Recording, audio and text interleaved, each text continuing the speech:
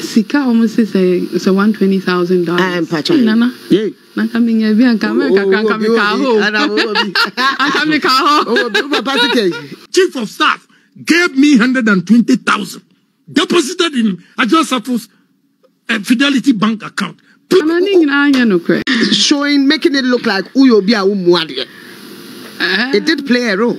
Fidelity, Hona, me, your friend is saying, Parliament, my Parliament, Aketia Echo. I would say, I'm a member of BIGBEN TV, so my catcher said, update echo so social media, and so you know, the muchimo, Ebema was said the city back to back, you know. Now, Honorable Adwoa Safo, to say, dear, we're losing the seats, and I may have done 2024, no, Untimin as a parliamentary candidate on the constituency because of say MPP, you know, or more about in that MPP, within the MPPs, you know, Walusi. Then and I had the Marco PM, our Yabrefo show so Onuya FM. And on Busan says, now, dear Mawokora, Walusu, I want to make power beam, and me, my Jamie answer to Swabana. Yes, see a toast Swabba, we know a copy baby atna. A minister of fun when he be general Pumachi, a bebo prumu be your day. Honorable na mukra yo est cra to me be general bo pranoa umfi. Edru maybe cra na chese just honorable karisika e de koto accountum and sana wetimi aba beto aba and I say aba be pimo parliament house ama yen and I say Ghana etimi take decision. Na ho e na ho ka se sansam na omokeka ni nyina enye no kreda. Na emom kra no ono no na ne ho emfa no at a point in time. Ninti rumors rebreba na appear our social media any nsema kese ekoso fa no nyina se onye ni papa no ya abro nipa na otimitena se ehihye adwuma ompeso be appear opese MPP fo ho kire omo ene ade nyina no Adwoa Safo se enye no kreda na sen assemnicity yentie Adwoa Safo ne nkoma wakodi ewo Onua FM. Making sure so be me subscribe button no. Leave you comment or comment section here na FM mama. Eya say exp0se against Honorable Kennedy Agyapong. But mind you, say Ken we ba reply and I saw him reply. You go to Adwoa Safo the number. Who you be a say the mwadi. Who mwadi? Because Tremor parent at the plane be see her. Yes, I'm press. What be now brano be bow fear. So fly say on the plane by or some bow fear be now hours. Chief of Staff no yes what no few. Nana you no wow who kunu dada Kennedy Agyapong. Not just say papa campaign ban on your mouth. I would discuss the bread crash so now. Not just say Nana ning na anya no kre. Anya no kre. Almost in this camera. Ning na anya no kre. Just a Kembwa. Of course. And he had rendered an apology to me. Bra Parliament, na bra never interview no. Anya no kre. So why do you think he would say a thing like that? And so many people who are a artism. And nipa ti asem so ebi abotra o de be hwehwem no de be bisa no. Ebia oye or reactive ansa na we hu no kre wo mu. Inti ya meka ne say me buy a lot of talking and nyama akoso. But you will say he played a role in this you're losing. Not that one the campaign, but the comments he passed showing making it look like Uyobia Umwadi. It did play a role. Nana mo friend inti ne meka ne say nyame epe na ne asiesi. Metie wase. Metie wase. Say abranche obey our kana say ne papa ne akopre ko mbo. Ne papa ne akopre. Yeah. Wo ba de papa ne akopre. Oh say. E ma ni me ma won. Yeah, man do kwala no boso. And I remember especially who's on Mudomu Mami Pa. Yeah. Me can say Obani and Nidia.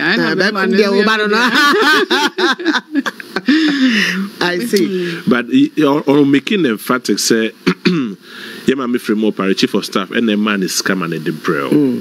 And for you to say Obuano is too harsh if that is anything to go by. And you know, and Mami Akosua Osei very honorable. Eba ye no nkofo kan sem bebre. Na minim se onim obuo a me woma no ene ayonkofa eda ebusua mienu eye me papa ene onu na ebusua ayonkofa edem.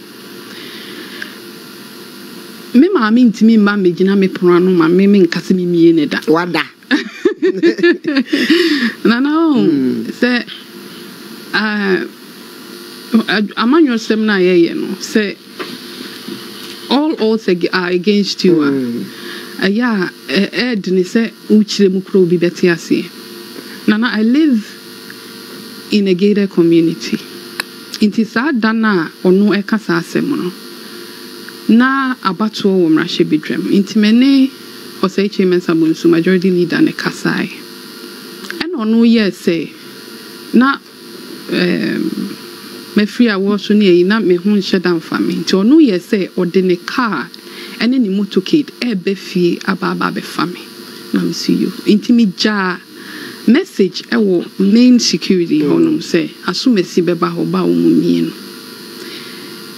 Me so one ma freeman so kasa e na ma say unjai no no ebe baba be fami inti emra ma be drew gate na no na majority leader frame me say me ma me nipa na ma na ma na ogina gate na no na me say information nko yenti quickly I called the gate say ma ni gina wa omuma nemra.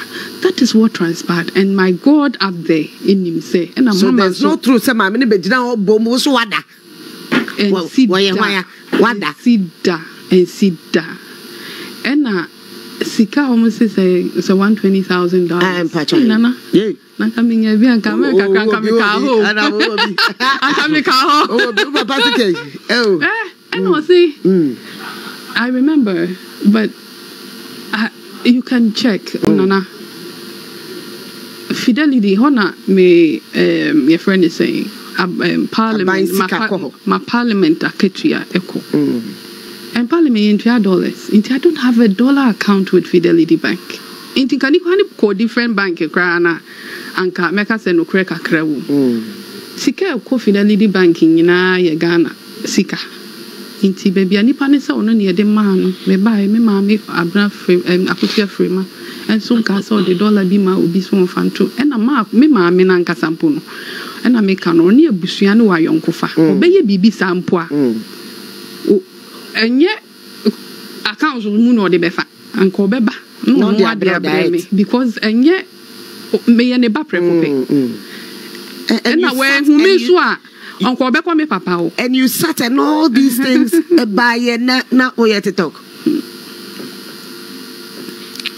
wanka ho shi na me den ya me as at the end of the day do you feel say o partner na punish say men come rash be dwom bi oh debi me sususa has it affected your political career abusuawe ne nsamo Adwoa Safo aba be kan nurada ewo onua FM a wo kire mu se sansamo a ekoso ene ade ne se ye discover your control account one receive hwe na mom to save his relationship with Ken ne ade ne de o pese o kire mu se enye no kre enya no kreda bibisa ensi entisika sama ebi mo kasese ebi kura se what America na wa biesa wa si so na wada na so unti obia da numba ne to no nyom unti obia but enai honorable say enya no kre ebi so se ojai enya no kre now person was are new seat next coming and I say you after 2024 election itwam na say pray for Frobia o person wo back to your seat and until I was abetena ho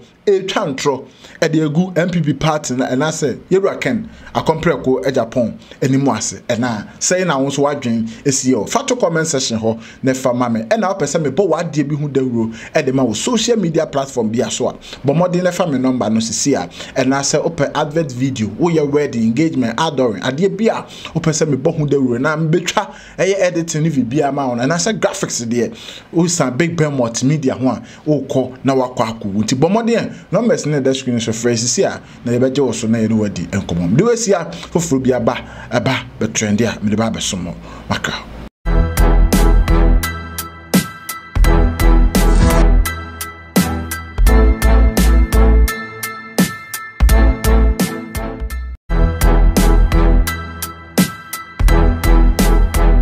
we pem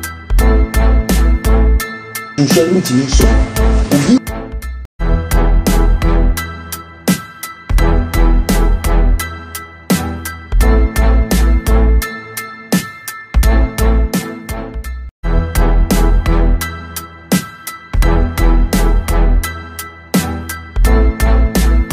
permanent na me pese ka me boni din kra e o me channel so bi but maka se obi asamba me ba bi no so what